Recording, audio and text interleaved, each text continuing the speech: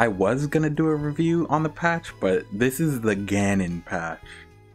It's the biggest and most fun patch since 1.2, so I thought I might as well just gush about SF2 and the team for a little bit. I mean, it's Christmas, let's spread the joy.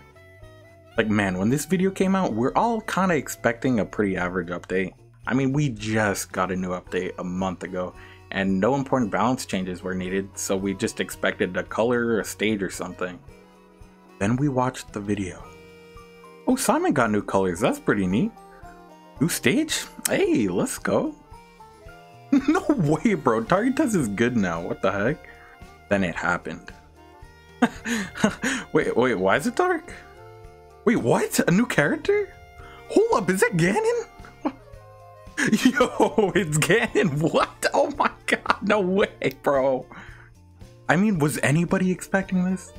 It usually takes them quite a bit to make a character, like more than a year, so I guess they decided to break that this year. They even made him fun for like everybody. People who don't even like the archetype like Ganon. I'm like still shocked, man.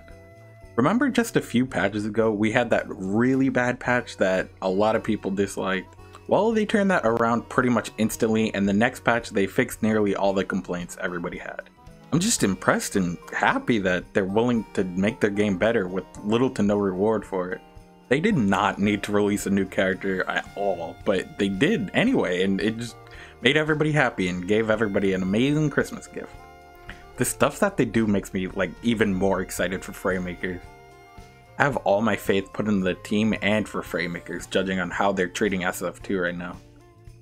And while I'm on the topic of loving things, thank you all for being so supportive. You guys pushed my Ganon video to over 10k views, and it's now my highest viewed video, so thank you. I also shot up like 300 subs, and I can't thank you guys enough, man. From the bottom of my heart, I wish you all a very, very Merry Christmas, and make sure to stay safe. And as always, thanks for watching, and peace out.